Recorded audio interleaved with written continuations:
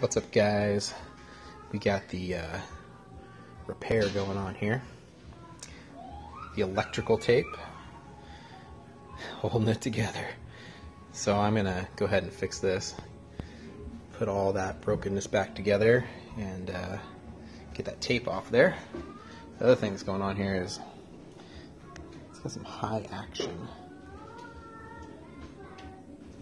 I loosened the strings, but you can kind of still tell that the action was super high. So the bridge is going to have to actually come down. The neck's pretty straight though. It's a good guitar. It's a Martin Koa laminate with a solid spruce top. So, talk to you guys later. Alright, so replaced the pins. Now I'm using the extra long Allen wrench to get all the way up here to where that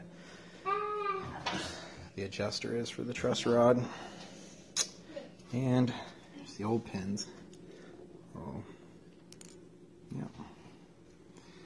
That's what went in there. Replaced it and lowered this down quite a bit. Alright. So here's what is under that electrical tape. The laminate crack.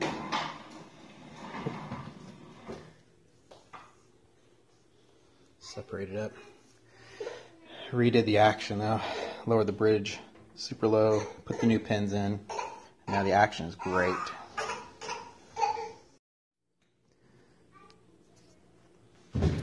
Now all the clamping. It's going to turn out good though. Well, here's the tail end of the saga. Got the back put back on. You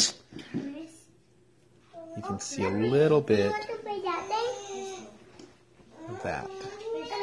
But it's all back together. And the kids had all kinds of fun helping. It's not a game. I'm going to roll crystals. Pretty good though. Alright, let's give her a listen now that we've got the action all perfect.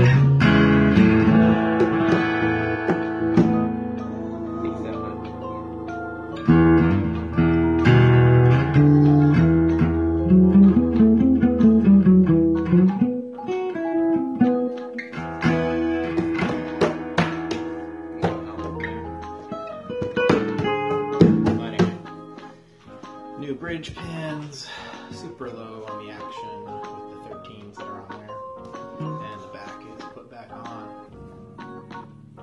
and it plays again.